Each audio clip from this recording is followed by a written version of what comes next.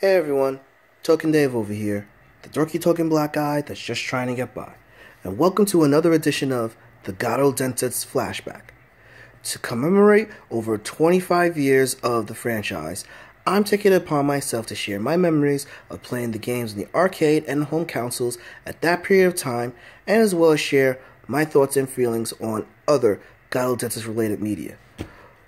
Well, Garou Densetsu 2, the new battle OVA, was amazeballs and basically was highly successful.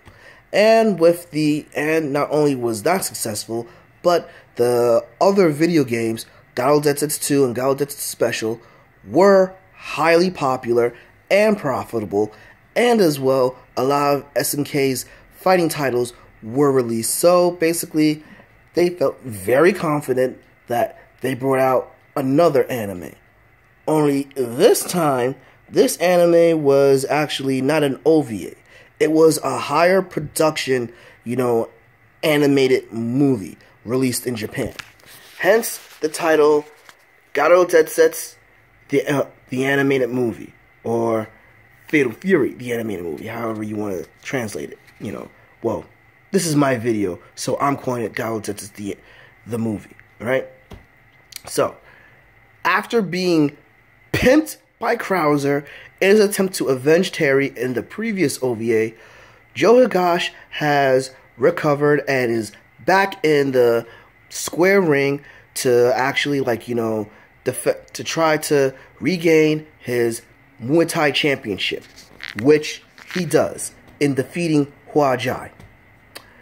During his after party, he reconnects with some old acquaintances and basically a new acquaintance and all, and everybody is having a good time when the party is crashed by a group of mysterious masked figures.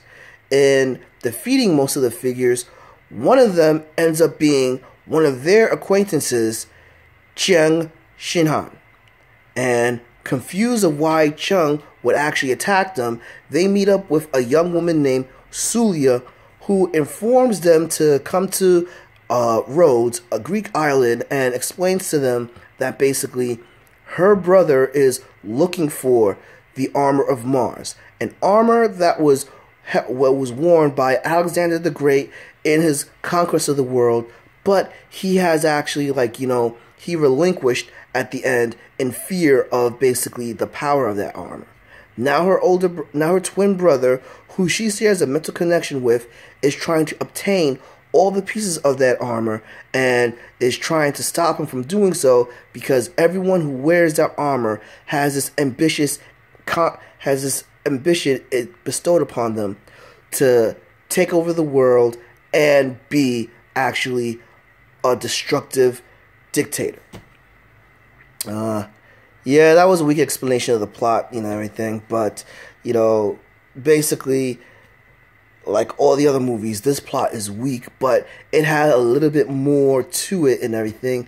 However, as you go through the review, you'll understand why I put such little stock into this plot. You see, this was a big budgeted anime and everything. This was this one was supposed to be the one that had the most detail with it and the one that basically was going to be enjoyed by everyone, especially since New Battle did so well, So, where does it fall and what made it fall? Now, I have to be honest, when I first initially watched this, I loved it and everything, and it was really cool that most of my closer friends and my dojo brethren loved this one as well too. But over the years, you start to notice some things and everything. First, let's go with the positives and everything. This one, all the fighters that have been previously displayed are pretty much in this. We have everyone that was in Garou Densetsu Special. They make an appearance here and everything. Plus, we get an interesting cameo of one character from the original Garou Densetsu game. The fight sequences in this movie are excellent.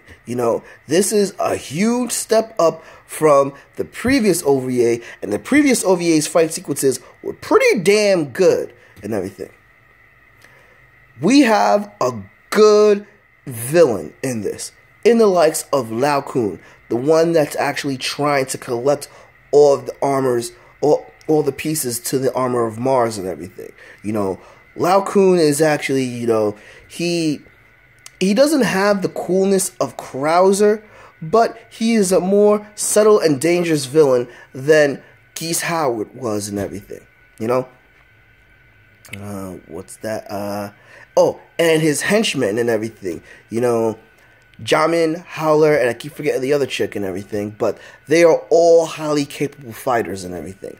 Plus, we get to travel the world a little bit more, and we get better insights on Sulia, her connection with her, mental connection with her brother, and her having powers and everything.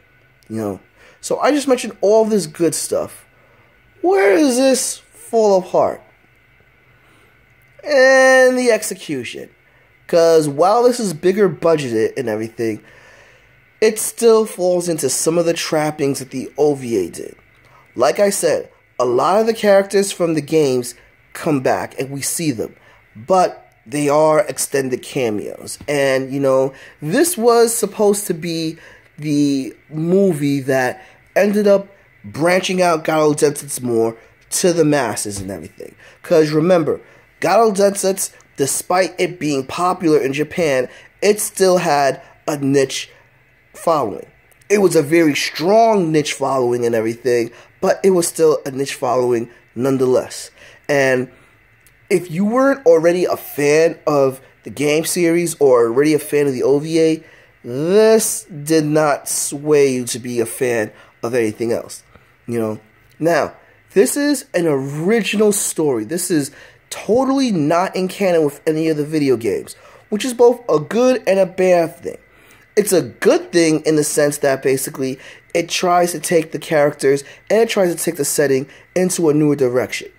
What's bad about it is, you're not really interested as much as in what goes on, the who, what, where, when, and hows.